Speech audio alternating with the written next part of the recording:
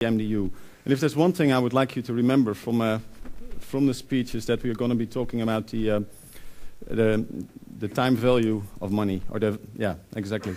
So just to kick off, a very brief thing on our company. We basically sell worldwide fiber optic passive solutions in any area of the network. It could become from the feeder until the MDU. I won't go into that any further. Important thing, because you may read two different names, Emtelle and Dantex. Both companies merged in 2007 just to do an even better job in the marketplace. This is the area which I said we're active in, and I would like to give you some background on what we have seen and what we're doing actually in the MDU, which obviously, as you know, stands for multi-dwelling units. Quick scan through the agenda. Just as an introduction, short note on what's happening in Europe. I've obviously collected some information on the Danish market, so I hope that is correct, but otherwise I'm sure you'll challenge me on that. The investor's perspective, as I said, money is important in this thing, so which elements of money, and that I will link that back to time, because installation, how long does it take me to get a customer connected, and especially in the MDU environment, that is a challenge. The MDU picture, the challenges in the field, and we claimed that there may be a way to do it right in the MDU environment, so hopefully I can give you some of our experiences on that. Picture in Europe, I think there is a changing dynamic and a steady growth. This is research done, and some of you will probably know that by heavy reading in 2008 for the Fiber to the Home Council. The numbers you'll see for 2007, 1.1 million, are roughly correct for Europe in terms of the number of homes connected. If things go as they go right now, I think we will, by the end of 2008, Europe will show about 1.9 million homes connected. So the further we go in the process, I think the better, at least the view is we get on the accuracy of the numbers. But there's a long way to go to 2012, as you can see. These are some numbers for Denmark, which most likely will look familiar with you.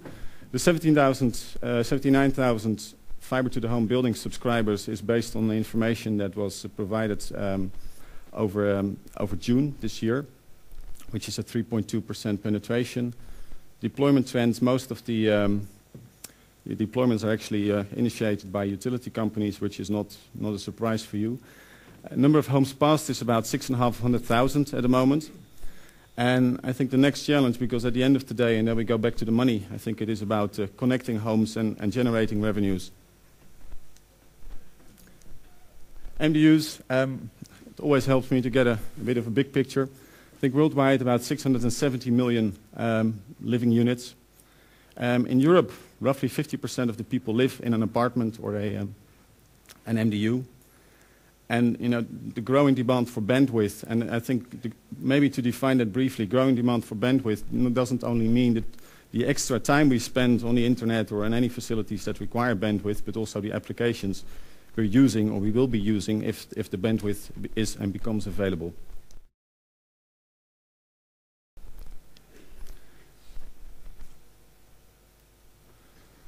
I like this one a lot because it can be quiet for 2 seconds.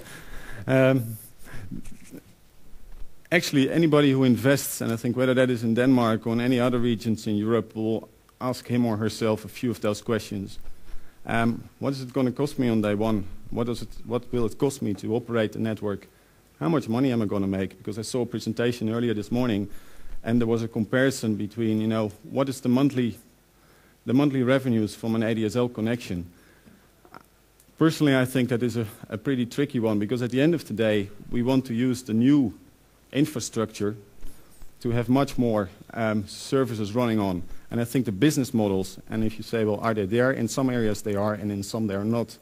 Are these new business models or new services going to generate extra money for the people investing in a network?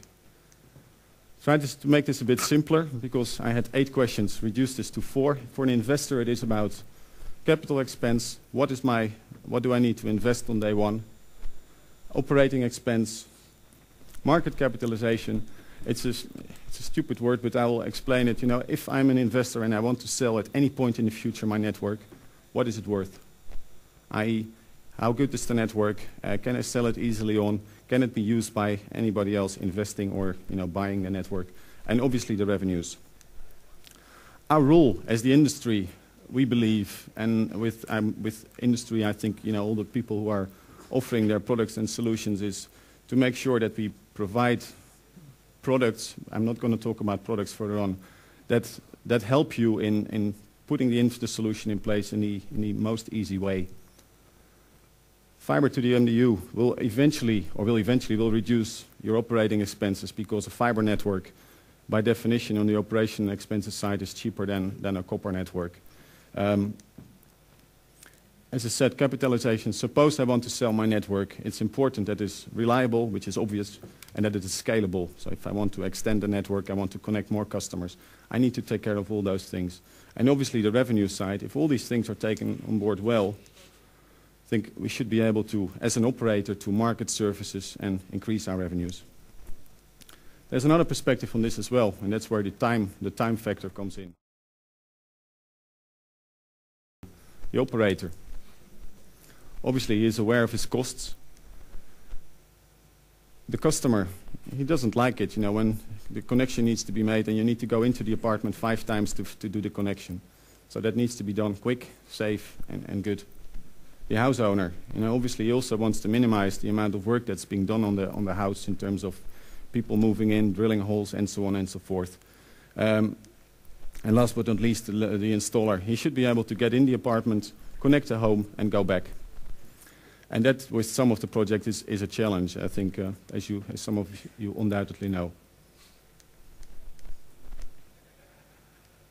So, who are the investors? Utility companies, obviously, operators, people who have an outlook for the future and say, well, fiber is going to be the next thing. I think some of you may have heard of the project in the Netherlands, which is from Reggefiber. So private investors, where are the investments being made in MDUs at the moment? We do a lot in Asia. Closer by in Europe, it is Germany, it is the Netherlands. We've seen projects in Sweden and in Slovakia, and there are undoubtedly more projects, but those are areas where actually fiber is being either terminated in the basement or brought all the way into the apartment.